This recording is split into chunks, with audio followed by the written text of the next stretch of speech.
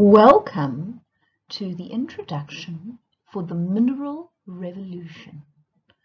But before we look into all the details of this mineral revolution that hit South Africa, we first need to understand some context.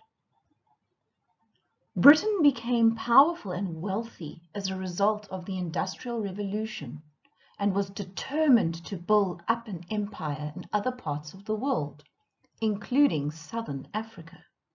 The Cape became a British colony in 1806, and the main export was wool, which was made into cloth in factories in Britain. Natal became a British colony in 1843. Here they grew crops such as cotton, coffee, and tobacco for export. They started to grow sugar in the 1850s. The Orange Free State and the Transvaal were known as the Boer Republics, and this is where the Dutch-speaking people lived. Let's take a look at the map provided on the slide. You can see the Transvaal and the Orange Free State that has been colored in orange. That is where the Dutch-speaking people were staying. The other sections that are more a mustard color, those were colonized by Britain. Before any minerals were found in South Africa in the late 19th century, South Africa was considered a poor country and was used mainly as a trade route to get to the east. Britain had already colonized large sections of the South African coast in order to protect her trade routes. Now remember, they traded by sailing in large ships, and so she would want to protect the coast of Africa to make sure that her ships would be safe. Up to the 1860s, the economy of South Africa was based on agriculture, which is farming, and trade. South Africa and some neighboring countries had been divided up as British colonies. But you can see that there was also a colony owned by Germany, which later becomes known as Namibia.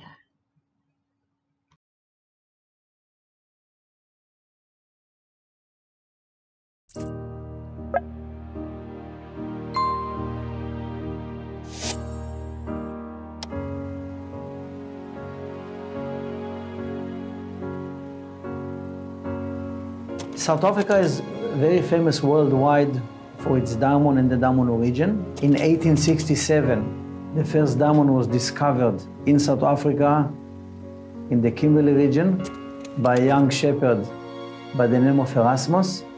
The first diamond was discovered. It was later polished to over 10-carat yellowish diamond.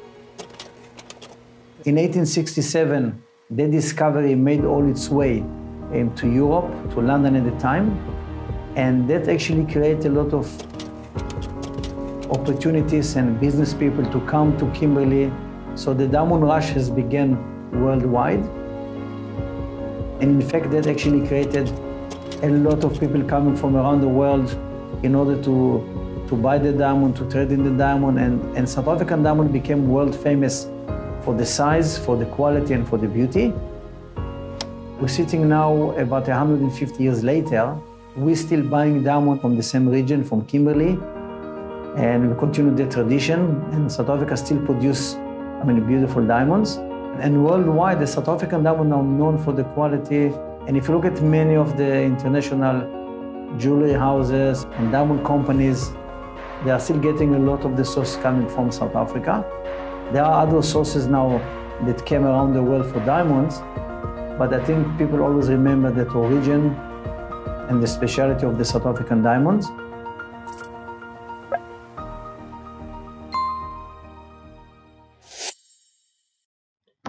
But what was the big deal? Why did this change things for South Africa? So what? They found a diamond.